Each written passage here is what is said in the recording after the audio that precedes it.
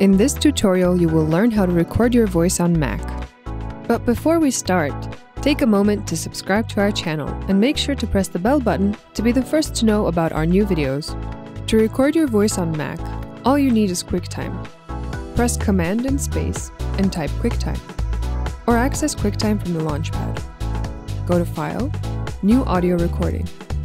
Open the drop-down menu and select the microphone you want to record with, and the quality of the recording. Press Record.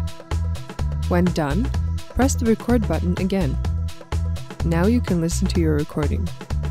To save, open the File menu and press Save. Choose the location and press Save one more time. What do you plan on recording with your Mac?